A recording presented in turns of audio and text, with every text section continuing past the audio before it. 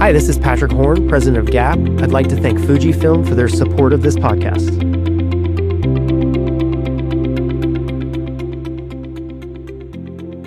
Welcome to this GAPPcast. My name is Patrick Horne, nurse practitioner from the University of Florida in Gainesville. My name is Chris Lovell. I'm a nurse practitioner in hepatology at the University of South Alabama in Mobile, Alabama.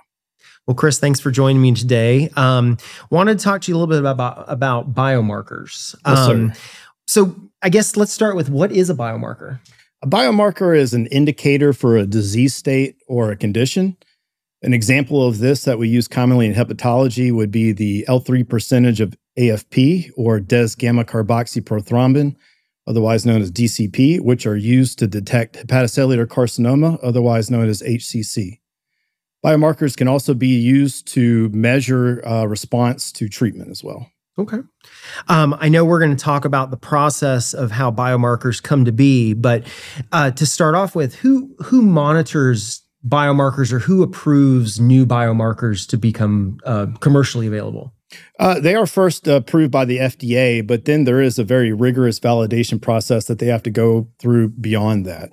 The Early Detection Research Network, otherwise known as the EDRN, is the entity of the U.S. government that puts these biomarkers through their paces through this rigorous validation process.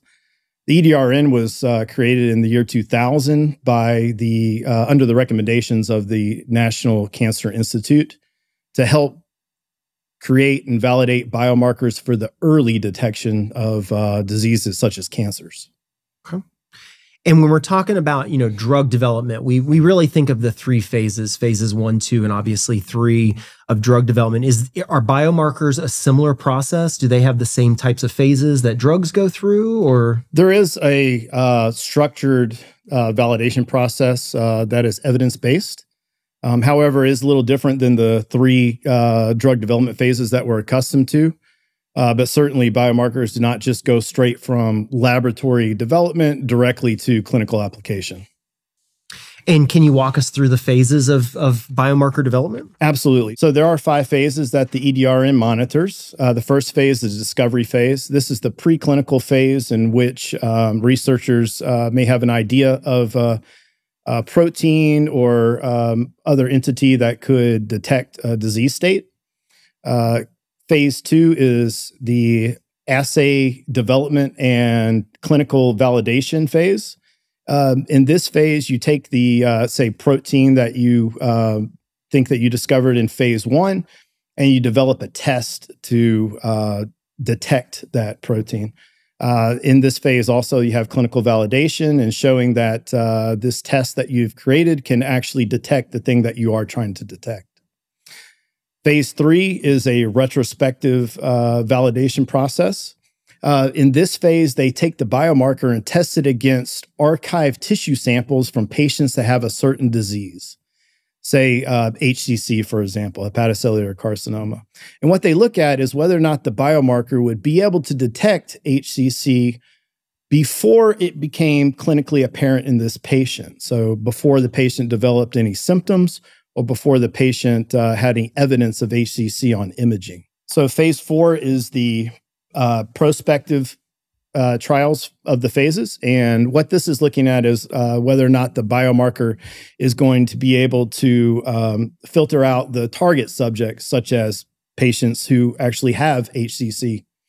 And this is kind of where the rubber meets the road for the biomarkers, because passing phase 4 can have implications for updates in clinical guidelines. Yeah. And phase 5 is the final phase, and this is cancer impact. And this is looking at the population impact that the use of the biomarker has had. So in other words, how has the biomarker changed the landscape of the disease state that's in question? Okay. So quite the rigorous journey, I would say, for biomarkers. It is.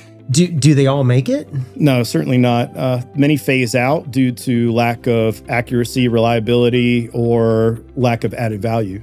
So I guess the bottom line is, why as clinicians do we need to understand the process, and why do we care about the process? Well, I think it's important that clinicians understand how these are validated, because it is a rigorous process. And if you understand the amount of evidence that goes into validating these biomarkers, you may have more confidence in their use.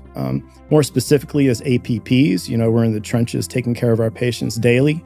And I think we need to have the confidence to use the best tools at our disposal to, detect diseases earlier in our patients. Great. Well, thank you, Chris, for your time. And again, thank you all for joining today's GHAPPcast. And thank you.